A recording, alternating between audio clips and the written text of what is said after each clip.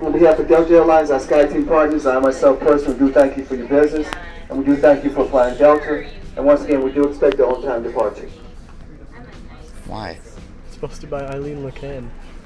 What did she say about it? Because of you, I now know who this guy is. And she shared it with Jeff? Yeah, on Jeff's wall.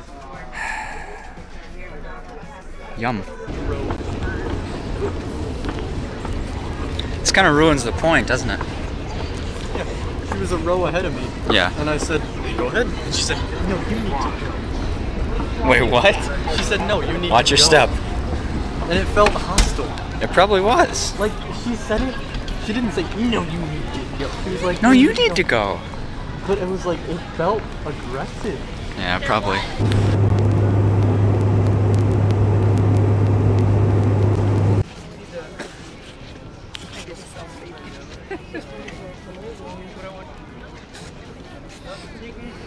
Hey look, I found the Victoria bird. Oh, that's cool. I need a bigger lens. Do you really?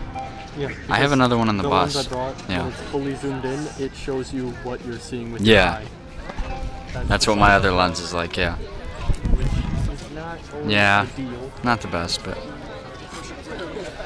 And why you want to live in Canada? Explain why I want to live in Canada. Okay, first off, this whole room is great. Like, I just Like kinda- you could live in this one room Yeah, comfortably. I want this to be like my lawn. And we're getting poutine, which We're just makes it getting even better. poutine, which is great. On the menu, it had Pepsi listed. Yeah, and I you said, ordered "I'll take the Pepsi." And she said, "Is Coke okay?" Coke is better. Coke is better, And, and usually it's the other way around. It's great. And every single person in Canada is attractive. I've noticed that, yeah. All of the persons. They're all good looking. Everybody's good looking here. It's just great. I mean, that's just cemented the decision. We're just gonna live in And the Canada. healthcare. Yeah, and the healthcare, universal healthcare. Yep. And you know, like little to no gun violence as well, which is great. There you go, Canada. We're coming. We're already here.